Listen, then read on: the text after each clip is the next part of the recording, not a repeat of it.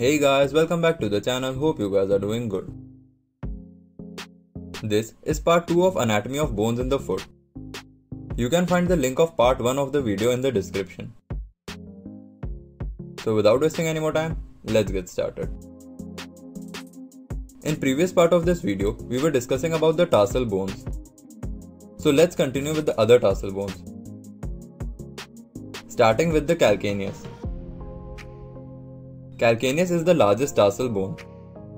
It forms the prominence of the heel.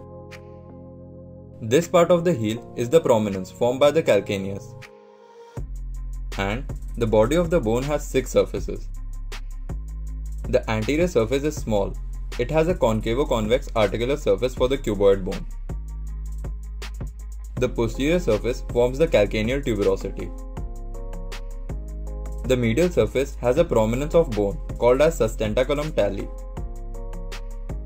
Its inferior surface is marked by the groove for tendon of flexor hallucis longus. The lateral surface is rough and almost flat. There is a small elevation termed as fibular trochlea.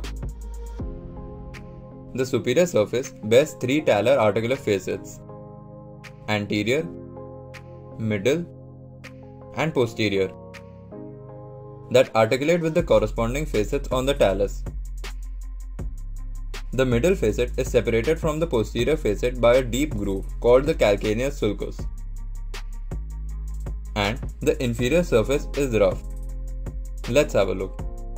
This is the inferior view of calcaneus. And this shaded part which you can see is the articular surface for cuboid bone. This is the calcaneal tuberosity formed by the posterior surface. Coming to the superior view of the bone. This prominence which you can see is the sustentaculum tali formed by the medial surface. We discussed that on the inferior surface of sustentaculum tali there is a groove for tendon of flexor hallucis longus. So in order to see that groove we need to see the inferior view of the bone. This is the groove for tendon of flexor hallucis longus. This is the lateral view of the bone. This small elevation encircled is the fibular trochlea that is present on the lateral surface. Coming back to the superior view. These are the anterior, middle, and posterior talar articular surfaces. Lastly, this is the calcaneal sulcus that separates the middle talar articular surface from the posterior talar articular surface. Next tarsal bone is the navicular. The navicular bone is boat-shaped. It is situated on the medial side of the foot, in front of the head of talus and behind the 3 cuneiform bones. The anterior surface is convex and divided into 3 facets for the 3 cuneiform bones. The posterior surface is concave and oval for articulation with the head of talus. The lateral surface bears a facet for the cuboid bone. The medial surface has a prominent tuberosity that is directed downwards. Let's have a look. This is the anterior view of the bone. And these 3 surfaces which you can see are the 3 articular surfaces for the first, second, and third cuneiform bones.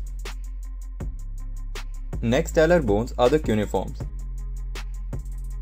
There are 3 cuneiform bones: medial, intermediate, and lateral. The medial cuneiform is the largest and the intermediate cuneiform is the smallest. They are situated in front of the navicular bone and behind the first, second, and third metatarsal bones. Let's have a look. In this image, you can see these 3 bones are the cuneiforms situated behind the metatarsals and in front of the navicular. Last tarsal bone is the cuboid. The cuboid is the lateral bone of the distal row of the tarsus, situated in front of the calcaneus and behind the 4th and the 5th metatarsal bones. This bone is the cuboid, situated laterally to the lateral cuneiform.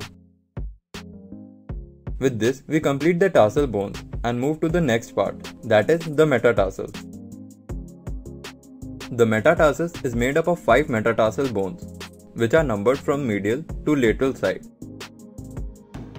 Each metatarsal is a miniature long bone that has a head, shaft, and a base. Let's have a look. These 5 bones are the metatarsals. This is the head placed distally.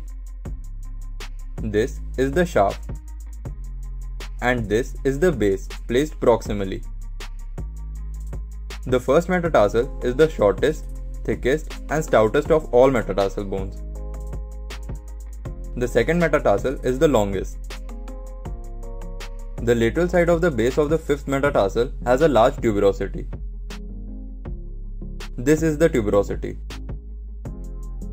Last part of bones of the foot are the phalanges. The phalanges of the foot are arranged on a pattern similar to that in the hand.